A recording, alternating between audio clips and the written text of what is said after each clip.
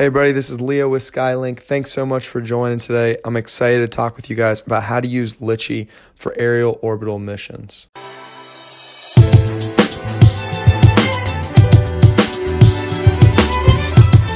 So Litchi is compatible with all the Mavic lines, both original and the 2, as well as the Phantom 3, 4, all those models, the Inspire 1 and 2, and even the DJI Spark, so pretty much most DJI drones. Alright, so let's jump in Litchi here. Once you're inside, enter the orbit mode by pressing the flight mode icon at the top left and select orbit. Then once you're on your screen here, go ahead and find the property or your subject that you'll be flying around. Click on it and then click the blue camera icon to pull up your orbit settings. Here's where you'll adjust the altitude first, so go ahead and select that. It's obviously going to be dependent on your mission and what your goals for the orbit are. You can also use the plus and minus signs on the right side to set that, depending on which altitude you're going for. And then select your radius. Obviously, the more feet that you go with, the longer your radius is going to be and the longer the orbit will take. You can adjust speed here to go either faster or slower depending on, if you're taking an image orbit, if you're taking a video orbit, probably best to go somewhere in the middle. Then you can select your entry point. Normally I just go with nearest, just a little bit faster depending on where your drone's taking off and starting from.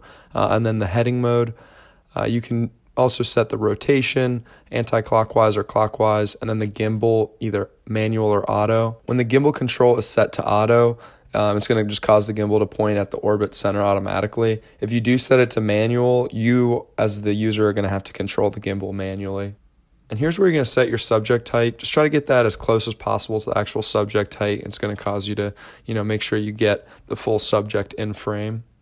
And then from there, you can press start. And you'll see the drone starts to move to the location, the starting point. If you had it set to nearest, it's going to go ahead and find the nearest point on that orbit and begin the orbit.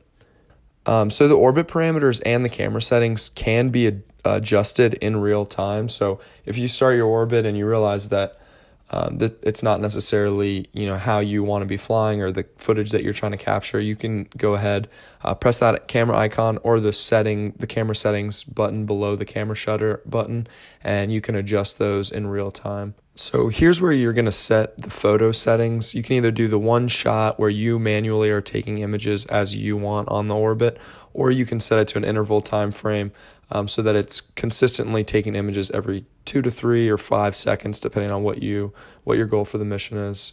Also, that top slider icon right there, you can switch from photo to video mode, again, simultaneously during the flight. So, here now we've changed it to video.